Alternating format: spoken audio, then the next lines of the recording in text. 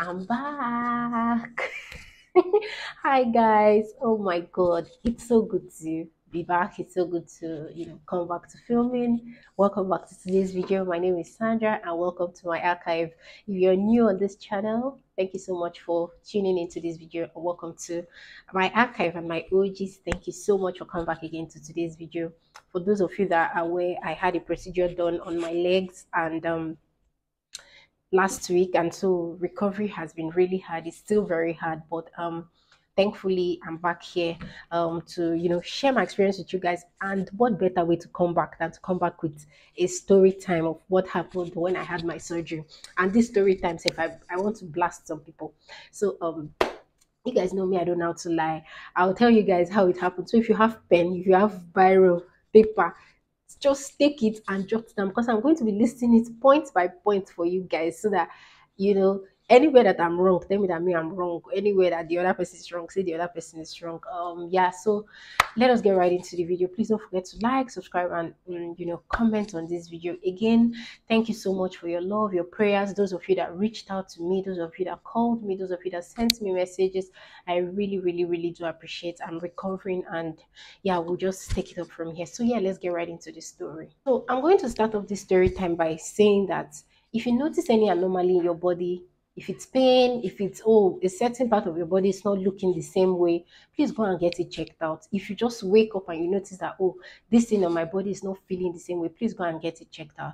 Because if you guys could remember, sometime in December last year, some of the vlogs I uploaded, I was complaining about my big toenails paining me. Pus and blood was coming out of my big toenails. I kept complaining about it, but I never got it checked out. And then the pain was so much until it got to a point I learned how to live with the pain. I just stopped wearing certain shoes. But I just decided to go to the hospital sometime in March, because I mean, how can I just be feeling pain consistently on this my big toenails? So I went to the hospital, and then when I went to the hospital, that was when I found out that I didn't even just have ingrown toenails. I had something called pincer nails. It's called pincer nails. I'm going to write it up there. And thankfully, the situation has been arrested. I had to have a total nail avulsion. They had to remove my whole big toenail, just the toenail, and then had to repair the nail bed because the deformity that my toenail was taking, it was starting to curve. It was starting to curve. So they had to do a total reconstruction of the nail bed. And yeah, I'm already on my way to recovery, and hopefully it doesn't reoccur. Anyway, I know I had complained on Twitter sometime like, oh, okay, who knows where I can take out ingrown toenails because these toenails are really, causing me problems. And then a nurse reached out to me. Thank you so much, Amarachi. She reached out to me and told me that they did that procedure in their hospital. Although I ignored it for about 2 to 3 months, but when the pain became unbearable, I had to reach out to her back, like, please, I would like to go to the hospital. And then we did everything, went to the hospital.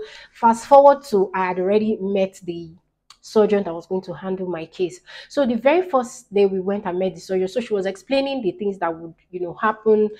That she was explaining what the procedure would be. So she was saying, "Oh, we're going to remove your toenail entirely. Your toenail, not the toe now, your toenail entirely." So I was visibly scared. I was like, when she said that, I was like trembling, shaking. And the next thing she would do is, if you don't want me to remove it, I'll leave it though. In my mind, I'm like, yo, you're telling me you're going to remove my toenail. There's already fear inside of me. Allow me to show fear. Although I did not think anything of it. Like probably she was having a bad day at the end. That it passed. And then I went to the hospital the next week, and then they booked me for surgery Friday of that week. Now, when they were booking me for the surgery, the lady had said, be here by 7 a.m. sharp. If you're not here by 7 a.m., if I get to the theater by 7, I don't see you there, I'm not going to do your procedure. Like, you need to be there by 7 a.m. sharp. So I'm like, okay, I don't want to be the reason for, anything. 5 a.m. I woke up with my son. We set off for the hospital. I got to the hospital by about 6:15 thereabout. When I got to the hospital, I went to the female surgical ward. I was received by the sweetest nurse ever. Apparently, she even watches this.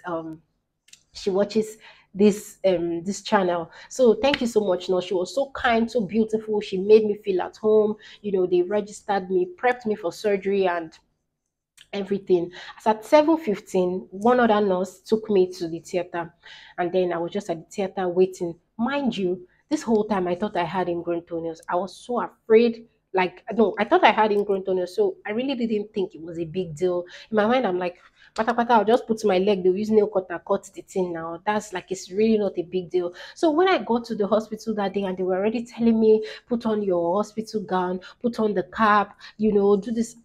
In my mind, I'm like, she is it more than this ingrown toenail? Go to the theater, wheel me to the theater. I'm like, is it more than this ingrown toenail? So at this point, fear was already building up in my mind because it was giving when I gave birth to my son, right? So I just kept telling myself, Sandra, don't be scared, don't be scared. It's just your toenail, don't be scared. So got to the theater, the nurses there as well were so cool, so friendly, they made me feel at home, and they were speaking to me. So at this point, mind you, I had left my son since 6 a.m. Since 6 a.m., I didn't have my phone, I didn't have anything. And at this point, I was already starting to lactate. But it's okay. They just gave me a tissue and I put in my boobs there, which was not a problem. But at this point, I was getting really uncomfortable. So up until well, I did hear the nurses there say, who is the consultant? This doctor, I'm not going to call names, just in case anyone stumbles on this video.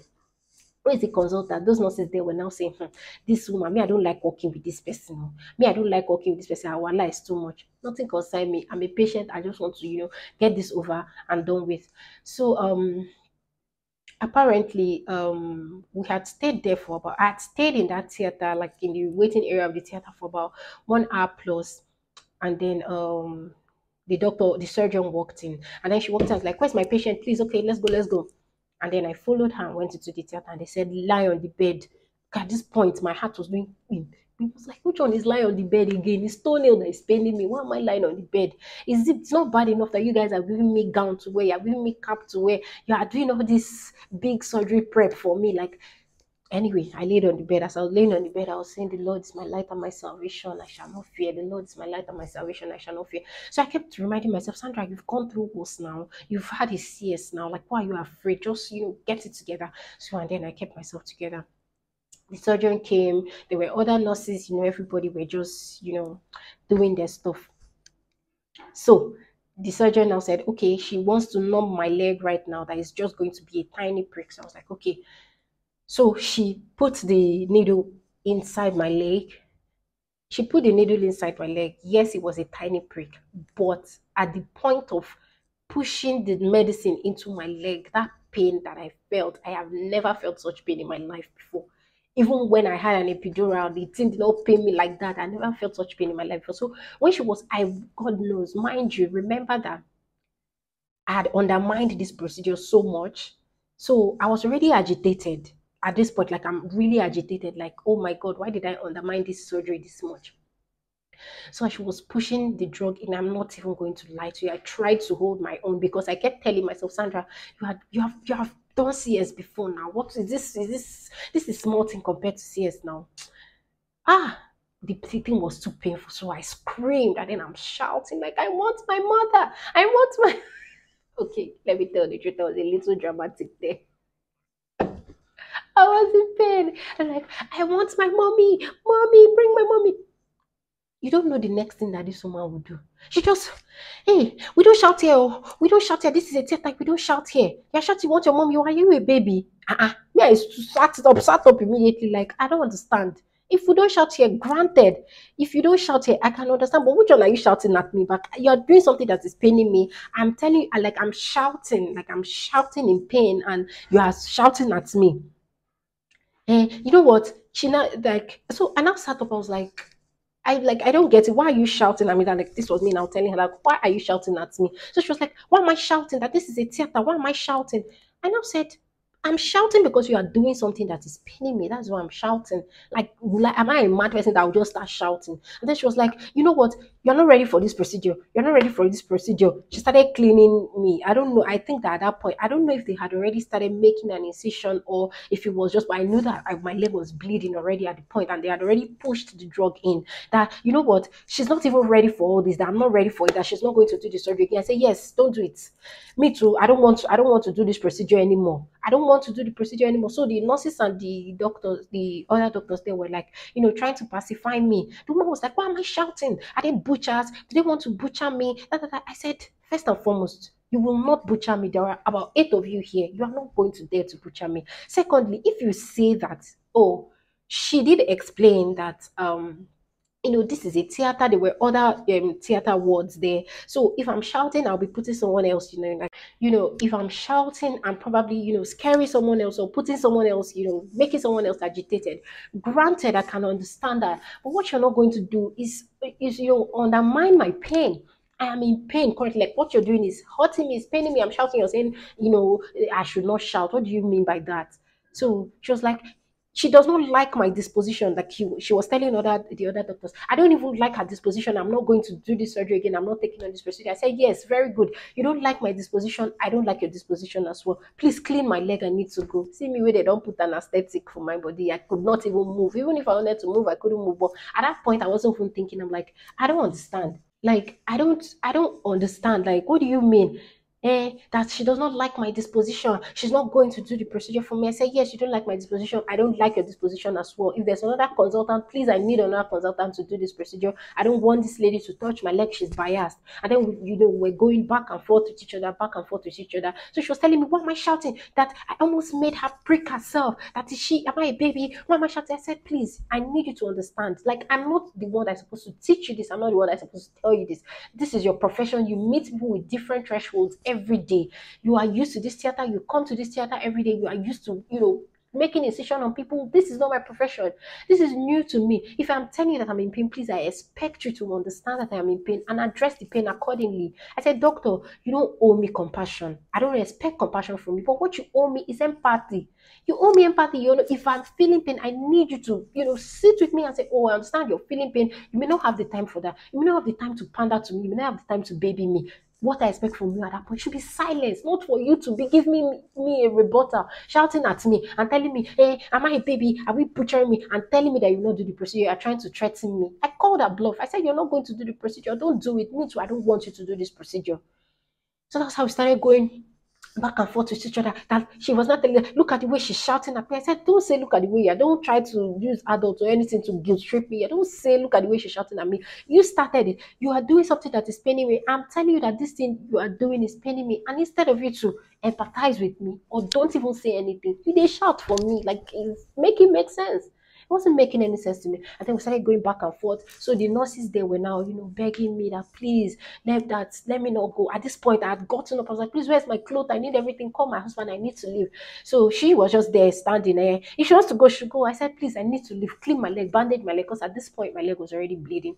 Please clean my leg, bandage my leg. My leg, I need to leave. So one elderly nurse there, if you stumble on this video, mommy, God bless you, because she was the one that held me down and was trying to pacify me that please let me just stay through the pain. She understands it's painful. Let me just stay through the pain. That's the most painful part. They just need to numb my leg and get the procedure started. And then I'm like, I now turned to the doctor. I said, see what this woman is doing. See what this nurse is doing. What I expect from you. I can understand that you have a busy day. You don't care about me. Rightfully so. I don't even need you to care about me. But what you're not going to do is shame me for my pain. So I now told her that this is what I expect from you as a medical practitioner. This is what I expect from you, not to be shouting at a sick patient. I mean, if I was sicker than this, would you be shouting at me like this? So we started going back and forth.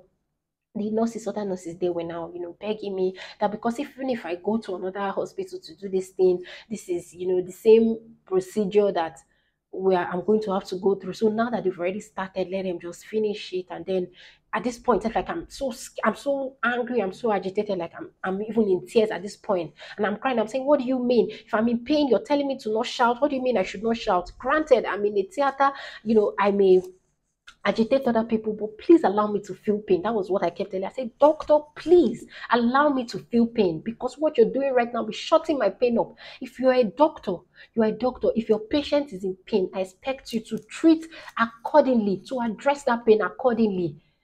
Plus, I am entitled to pain-free care. As a patient, I am entitled to pain-free care. So you're not going to tell me to shut up. I understand that there are some procedures that you have to feel pain, like choking injection, all those things. You need to feel pain. But if I'm feeling pain more than what I bargained for, I am going to talk about it. I'm going to say it. I'm not a dog. I'm not a goat. I'm not a cadaver like that does not feel pain. So after the nurse finished speaking to me, I said, okay, I like at this point, I'm not psychologically ready to go through with this procedure, but I need 10 minutes to breathe. Please, I need everybody to leave. I just need to breathe. I need to calm down. I need to know if I want to go through with this procedure. So she's like, she doesn't have 10 minutes. I said, granted, you don't have 10 minutes. I understand. I need 5 minutes. Yeah, she has things to do. I said, please let us meet each other in the middle. I said 10 minutes, so you don't have 10 minutes. Me, let's give me 5 minutes. I need to think. I need to, think about whether I really want to do this procedure. So they allowed me, and then I just stayed there. And then the other nurse was now, trying to talk to me, trying to, pacify me and like let me not worry, it's not going to be as painful and all that. So yeah, that was it. And then eventually I laid back down. At the time I even laid down, the anesthetic that they put had already numbed my leg. My leg was already feeling really heavy. But I'm happy that I let her know that, I put her in a place. I was happy that I did that because going forward in the surgery, she kept asking, is this painful? Is this hurtful? How about this? Is this painful? That's what I like. I'm not teaching you how to do your job, but what I expect from you is empathy and to try to ease and relieve my pain as much as you can, not to cause me more pain. I'm here because I'm in pain. Your job is not to cause me more pain, it's to relieve my pain. So my brothers and sisters, apparently we kissed and made up because every time I go for dressing now, she'll be telling her colleagues, this girl almost beats me in the theater. This girl almost beats me in the theater. Come to find out, when I took the gist back to the nurse that referred me to the place, because the nurse was asking me how was my experience, yada yada. So I was like, don't be smart, me and you people's doctor fought safe. The nurse was like, very good. That it's good that you did that like that because that lady is in the habit of being rude to patients, being rude to our colleagues, being rude to different people. So because at the point I was thinking like, oh, did I overreact? Did I was I too much? But after I had heard that, I was like, very good. I'm happy that I did that to you because I'm sure that they would have been. She just does that, do that to sick people, and she gets away with it. So, moral of this story is that please, if you're in the hospital, now there's a thin line between fighting for your right and being overbearing. Please don't be overbearing. Listen to your doctors, they know better. But if things are moving funny, please stand up and speak up for yourself. Stand up and speak up for your relatives. Okay, so there's this thing I do. If doctors are, working on me or treating me, I Google everything. If I don't ask because, I don't want to come off as overbearing, but I just look at the medicine. I try to Google it. I Google the side effect. I do everything. That is what it is to be aware of your health. I am very, very aware of my health and everything that goes into my body. I read on it. I research on it. I make sure I don't. Doctors, I allow them to do their job, but I make sure to read because these doctors, they deal with 101 people every day. So chances of mistake, like there are chances of mistake. They can be mistaking you for somebody else. So it is important that you know what they are doing. It is important that you know exactly what they are giving you so that in case they want to mistake your treatment for another person, so you quickly tell them, you quickly remind them. So and brothers and sisters, that's what happened. Although we kissed and made up, but I just said, let me come and gist you guys what that woman did to me and what I did back to her. So let me know, was I wrong? Honestly, tell me the truth. Tell me the truth. Because at a point, I was now starting to feel like, Sandra, you were too much for this woman. But when I heard that that's what she does to other people, she does it to her colleagues, she does it to her other patients, I was like, you met your match today. So let me know, what could I have done better? Number one, what could I have done better? If you're a medic and you're watching this, let me know, why are you people like this sometimes? Like, why are you people like that? I can understand the work pressure, but sometimes why do you people behave as if you are not human beings too? Let's not be doing like this. Let's be helping one another. So, doctor, if you stumble on this, I am not hating on you. I just want to tell my people what you did to me that I did not like. Anyway, that concludes the story. So, thank you so much, guys, for watching this video, and by next week we're going to go back to our regular mommy content. Thank you guys, and until my next upload, be well.